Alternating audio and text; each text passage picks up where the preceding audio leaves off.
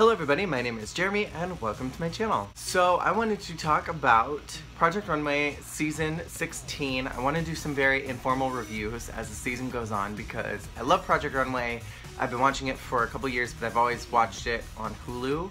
I haven't watched it actually live, so this is my first year watching it live, so I want to do some reviews on it. I'm going to be talking about episode 1 tonight. I love the new format of the season. I love that the models are curvy and regular sized. I think Heidi said that the size of the models range from 2 to 22 this season, which is insane. And I think we can all thank Ashley, the winner of last season, for kind of introducing a new idea of what fashion is, that it's not just one size, it's not just size 2 through 6, that there are actually real women in the world who have real bodies. I think it's really cool that we get some actual real sized women this season. I love that the models are having confessions so far. This is the first season that I've seen the models have confessions. The only other time that I can think of is a couple seasons back. There was a model who was not too happy. Her contestant was giving her scraps and she wasn't getting an expensive dress. She was getting garbage and she wasn't happy about that. That's the last time I can think of that a model was actually brought in for a confessional. But the models get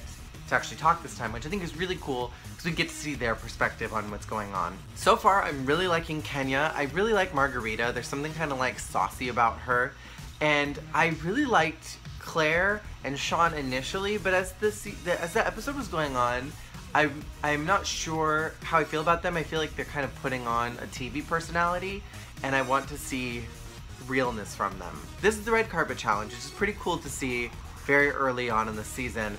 And I love that they got to go to Mood in the first episode. The last several seasons of Project Runway are just screaming that they had to wait 10 episodes to go to Mood. Just Fab and Mary Kay got the boot. It's now JCPenney and Avon. Not too sure how I feel about JCPenney taking over. I guess I don't look at them like a luxe brand. Not that Just Fab is luxe, but I don't know. I think that Just Fab kind of has something fun and flirty and kind of luxy about it.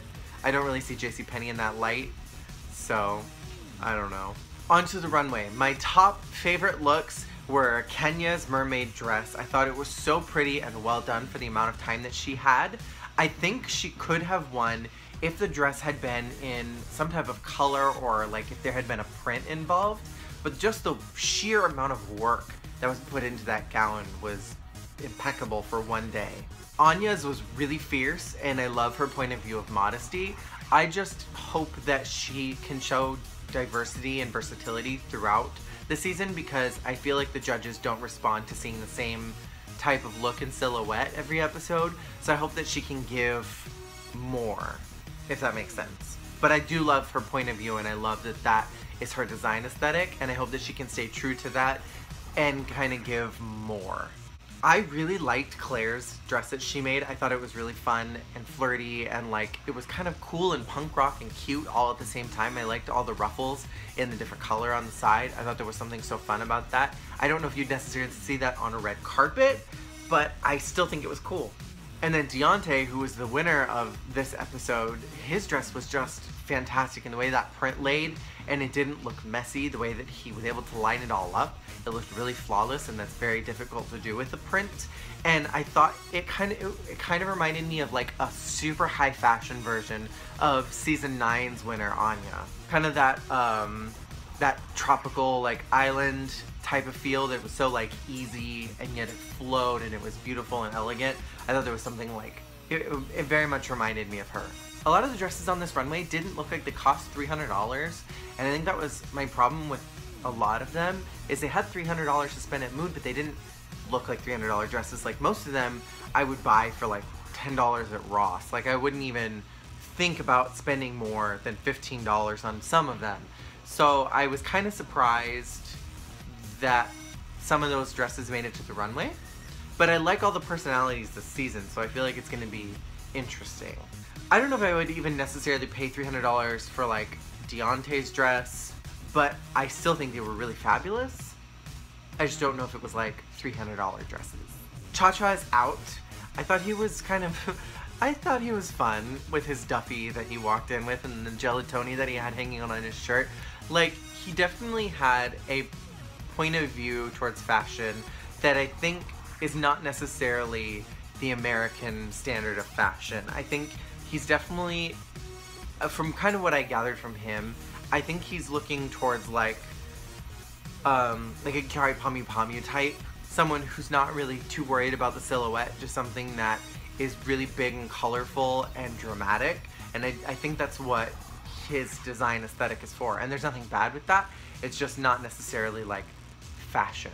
So I'm bummed that he went out so early. I think he could have kept the sleeves.